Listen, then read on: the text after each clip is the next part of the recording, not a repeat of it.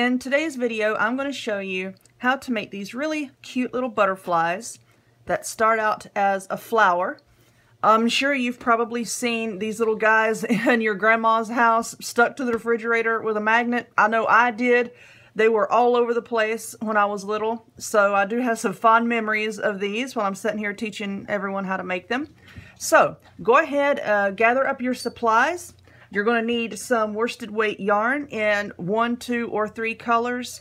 You're also going to need a pack of pipe cleaners, a pair of scissors, and a yarn needle. So go ahead and get all that stuff together, and I'll meet you back here just in a minute.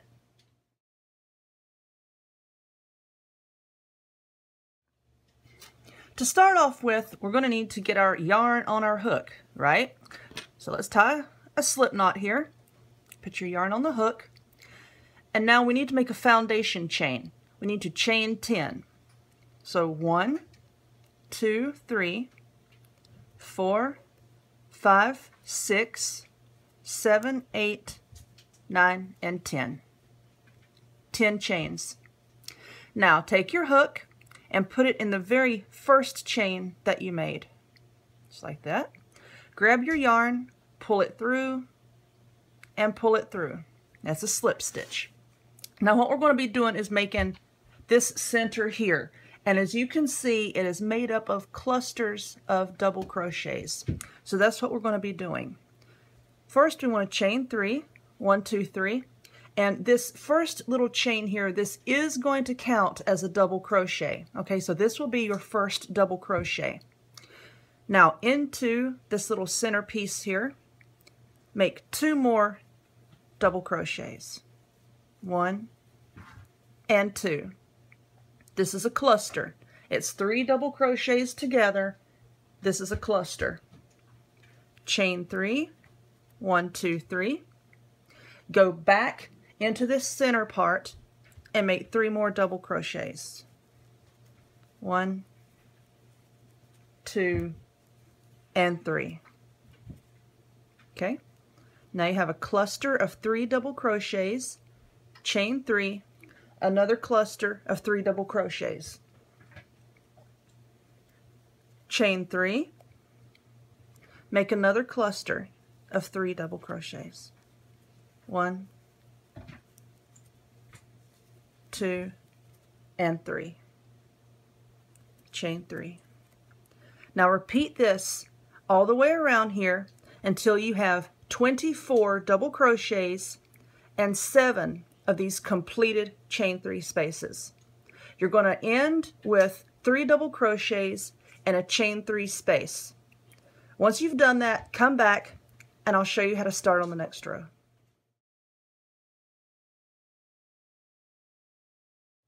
Okay, you should be finished with your 24 double crochets, and you should now have 7 of these little chain 3 spaces here.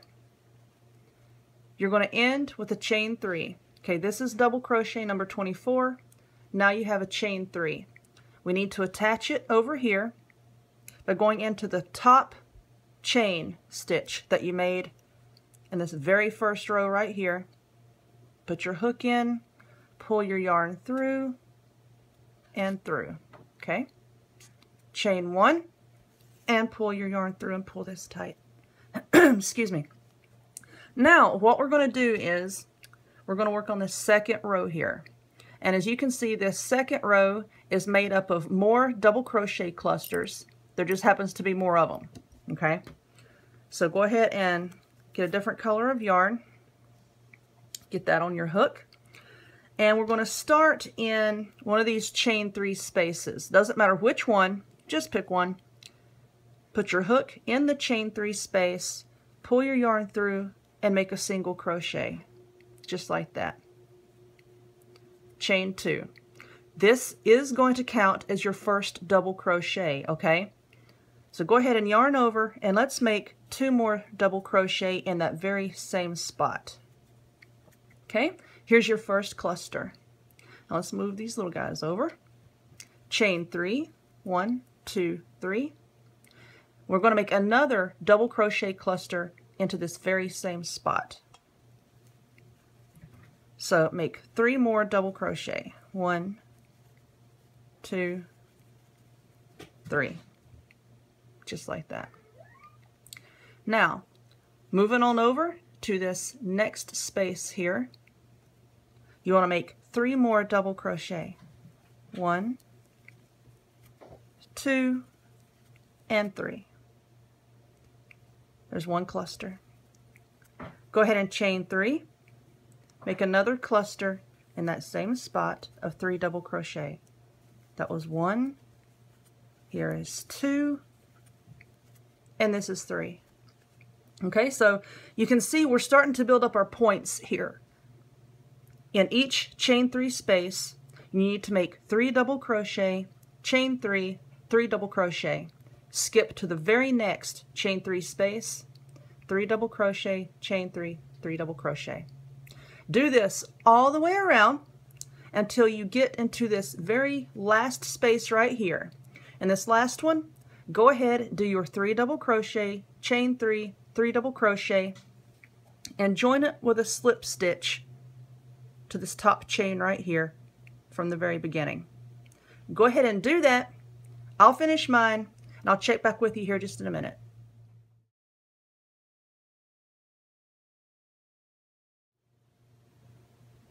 I have now finished all of my double crochet clusters, and like I said previously, just go ahead and put your hook in that top chain from this very first double crochet piece that you made here. Grab your yarn, pull it through, and pull it through. Okay, that just finished this part. Chain 1, cut your yarn, and pull this through. Okay, now we're done with our second row. For our third and final row, we're going to be making these petals here. And these are really easy too. They're just double crochets, excuse me. But they have a single crochet at the beginning and at the end of the cluster. Just to see how this bows out here. It has a curve there. There's a single crochet at the beginning of each of these clusters, which gives it that form. Okay, bear with me and I'll show you how to do it. Let's get another color of yarn. I'm going to use this pink color here. Go ahead and make your slip knot, get that on your hook. And once again, just like the previous row, start in any of these chain 3 spaces. Put your hook in, and we're going to make a single crochet. Like I said, the single crochet is very important. Now for our one side of our petal, this next cluster, we're going to be making double crochets once again, but you need to make 5. So this time, make 5 double crochets.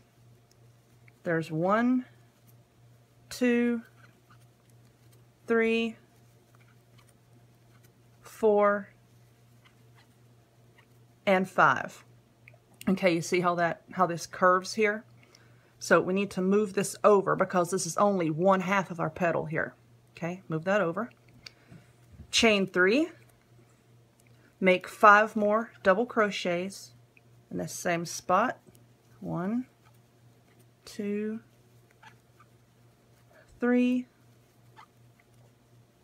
4, and 5. Okay, now you see how this is rounded on this side, and this is blunt right here. This is where that single crochet comes into play. So make a single crochet right there. Okay, see our petal here, how this is rounded out now. Here's our peak, and it rounds back in. Okay, now we need to get from here all the way over to this spot here. Okay, and the way we're going to do that is we're going to make a single crochet right here in this middle space. Not this stitch right here. You see that stitch? Don't go into that stitch. You want to go into this whole space right here. So put your hook in there and make a single crochet. Just like that. And what that does is it helps to anchor this petal and also helps to bridge the space between the 2 petals that you're going to have here. Because if you don't do this little step right here and you just keep skipping around making petals, it's all gonna crumple up on you. Your butterfly is going to be crumpled. Nobody likes a crumpled butterfly. They're not very pretty to look at. So you need to make this little single crochet in the middle to help bridge this space. Okay, now that you've done that, let's go to this next chain 3 space. Put your hook in, and make a single crochet. Make 5 more doubles. This is 1, 2, 3, 4, and 5. Need some more yarn here.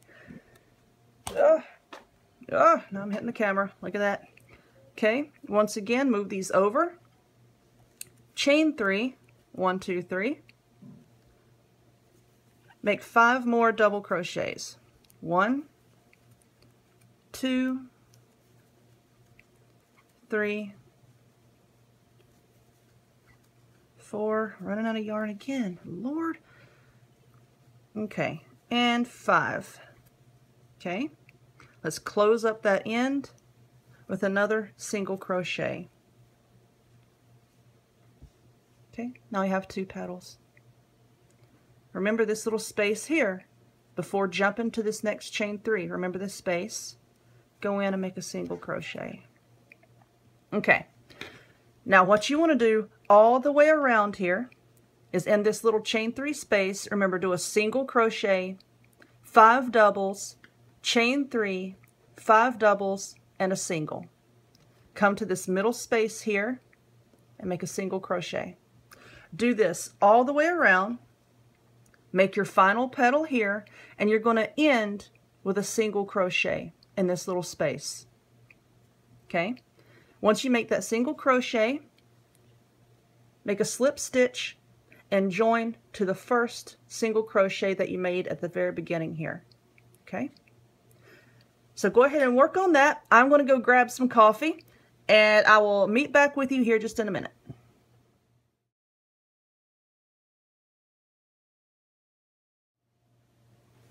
And now you should have a flower. Okay? I've already finished my last petal. I made my last single crochet in this space here, and I used a slip stitch to attach it to the very first single crochet that I did in the first petal. Okay? Flower power! Now, we're going to turn our flower into a butterfly. Okay? So just lay your flower out like this. You see these 2 petals on the side here? Just grab those, pinch them together, fold it. There's your butterfly. Now this is where the pipe cleaner comes in. Now go ahead and get a pipe cleaner. I'm going to use yellow, I think. Okay, so go ahead, fold it in half. Just pinch the bottom here. Nice little indentation there. And you want to slide your butterfly body into that pipe cleaner and bring the pipe cleaner up like between those 2 petals on the very bottom. Okay? Go ahead and give your pipe cleaners a couple good twists. This is going to help secure it to the body. Just like that. A little too many twists there. Okay. Now let's curl the ends a little bit to make it look a little bit nicer. And the way I do that is just pinch the ends like this and just start turning it like that so that it rolls back onto itself. There we go. All right. Now flip it over, grab the other end here, and start rolling. Rolling, rolling, rolling. All right. And there is your butterfly. Cute, right? Let's get all of his little butterfly buddies over here so that he's not lonely. Him, her, I don't know what it is. I guess you can stick a bow on it, make it a her. I don't know. So, like I said, you can glue a magnet to the back of these, stick it on the refrigerator. These would be really, really cute if you're giving another crocheted gift. You can make one and, you know, use it as a hang tag on your gift bag or decorate your packaging with it, whatever. If you want, instead of using a pipe cleaner, you can just make a chain, just crochet a chain and wrap that around and secure it right there with like either a slip stitch or just tie a knot in it so that you have softer antenna, and you can use that as an applique on a baby blanket or, you know, maybe even a throw pillow or something, you know, so a child wouldn't get hurt on it. Or you can just leave the flower like this. You could make it out of cotton, and if you make it out of cotton, then you have a coaster or, you know, a small little pot holder, you know, which would be cute. So just so many different uses for this pattern. You know, you maybe even could make a whole bunch of these flowers and attach them at the points of the petals, and then you can make a really lacy throw, you know, for the springtime when it's not, you know, all that cold. So there you have it. There's your little butterflies, formerly known as a flower. So if you like this video, please go down below, click that little subscribe button. It shows a lot of support for my work. It shows that you also like these videos, and I will continue to make them. I have lots and lots of beginner projects that I'm going to film for you guys, and you're going to want to stick around for that. If you look in the video description box down below, I will have a link to the actual written pattern up on my website. You know, you can go there, you can print it out and keep it in your yarn pattern notebook thing, whatever you have. I have one. I don't know what you have. Maybe just throw it in a box in the corner. Who knows? But thank you very much for stopping by and watching my video, and I will see you guys later. Bye.